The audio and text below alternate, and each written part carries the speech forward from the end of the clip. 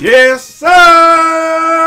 What's going on, everybody? It's your boy Cheesiest, aka Fresh from the Barbershop, BK the People's Champ, coming to you live with another video, man. Check this out, man. This is a spreadsheet that I got. Link to it is going to be down in the description. You can see all the archetypes, and then not only can you see all the archetypes, but you can go through and create filters.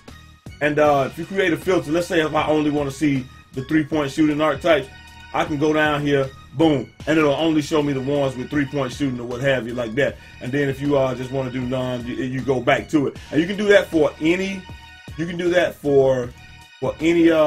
any parts on the sheet, man. You know, you can create your filter, create another one. You know, you click on the joint, and I can say, hey, if I only want to see the ones that got Hall of Fame bruiser or something like that, boom, boom, boom, boom, then hit OK.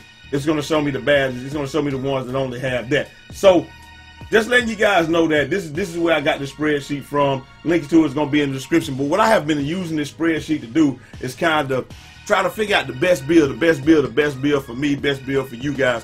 What I really think is going to be the best build. People don't care what the best build is. Let's just keep it 100. People don't care what the best build is. They want to know what the cheesiest build is to get buckets. If you want to know what the best build is, I really feel like it's going to be some derivation of a 3-and-D player or a GP. So it's either going to be the Klay Thompson or the GP. That's what you're probably going to see a lot in Pro-Am. But for the park, a lot of people are going to go double offense. I'm counting on a lot of people to go double offense because I'm going defensive. I'm going a defensive playmaker. And it's going to be ball handling and passing primary, defensive secondary. And I'll show you why I'm going to do that in a second. But I'm going to show you why the other builds may be better for you. Now, straight up and down like 6 o'clock, man. The reason I'm doing this, you might go out there and kill everybody else with a dual archetype that's gonna be with a dual offensive archetype.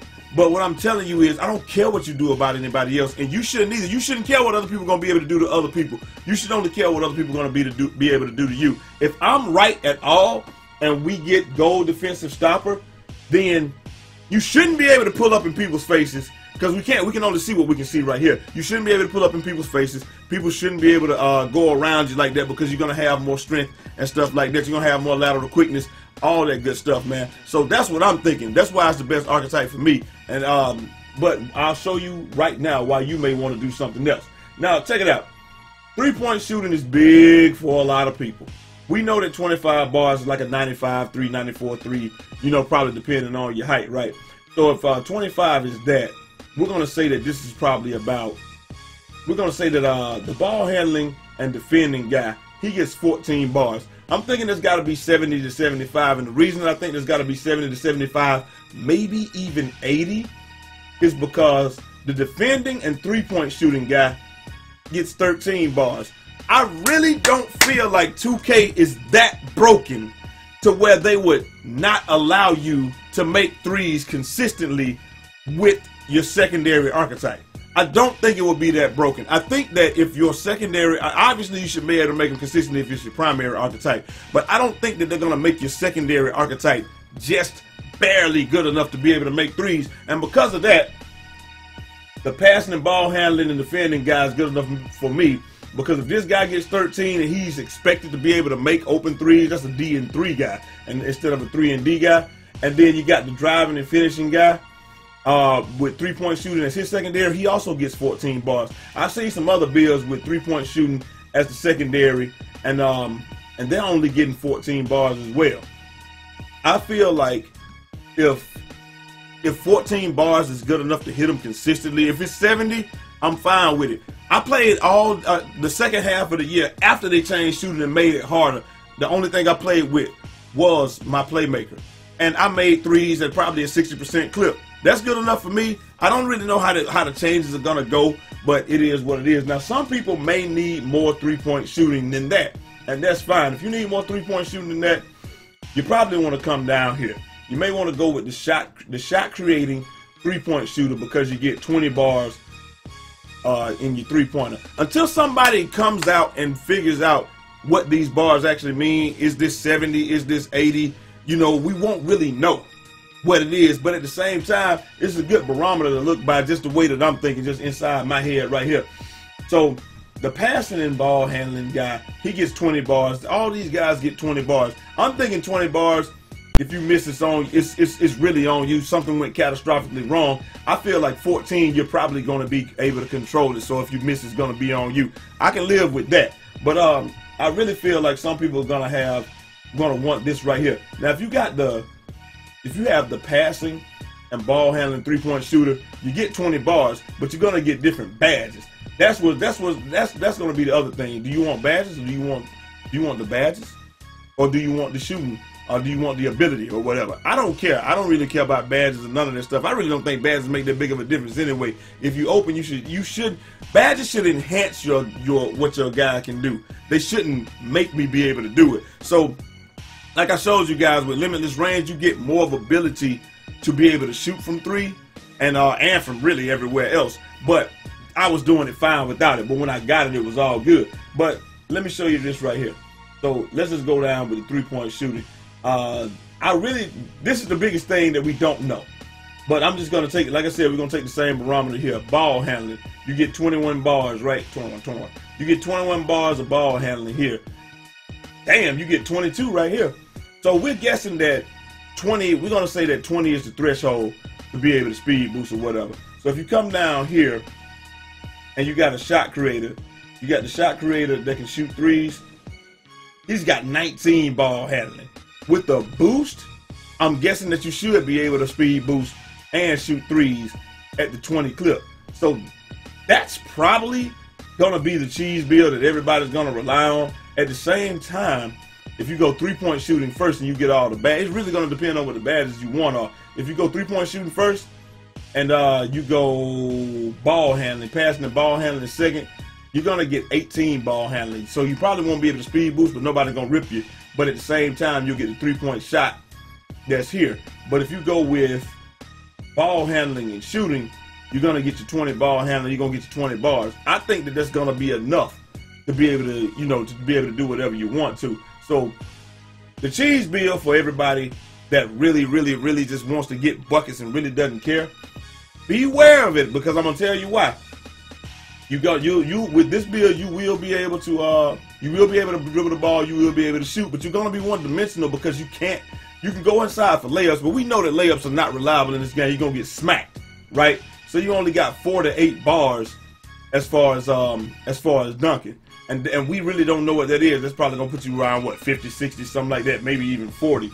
But with the shot creator and the 3-point shooter, you're going to get 11 to 14 bars. So you can go to the rim. With this guy, you're going to be able to go to the rim. You're going to be able to make layups. You're going to be able to shoot threes at a consistent clip. And you might be able to speed boost. Like I said, we really don't know what that threshold is going to be until somebody figures it out. I guess with a boost, you should be able to speed boost. And then, depending on the height and all that. But this is the guy that's probably going to be broken. And I think that it's going to be broken straight up. I mean, I'm not even going to lie to you. It's the shot creating 3-point shooter. And that's why. Because this guy, he can make layups. His layups go up to 19. The dunks go up to 14. So you'll be able to do that consistently. Mid-range is damn near perfect. And then you got and then you can shoot threes with the 20 clip, and your ball handling is 1 tick lower than what I believe is going to be speed boost range or whatever.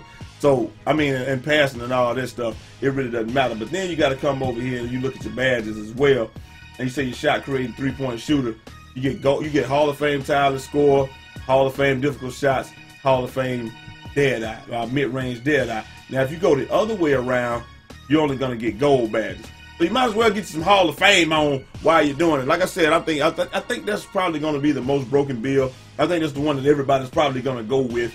But let me warn you, man.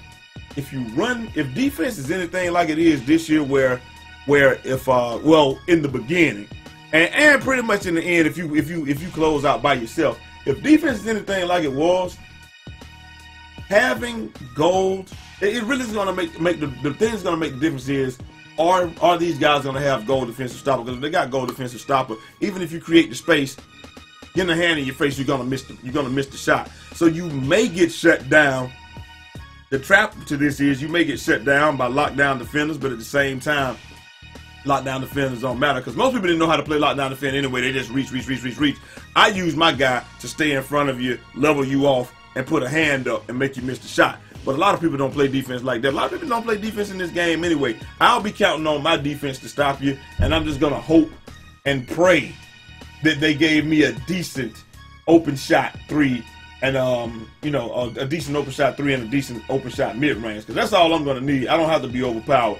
But at the same time, if I'm defending the point, then, I might be stopping a lot of that anyway. But if you want to be broken, you want to be just completely unstoppable and all of that, and here's the proof right here, man. Shot creating three-point shooter.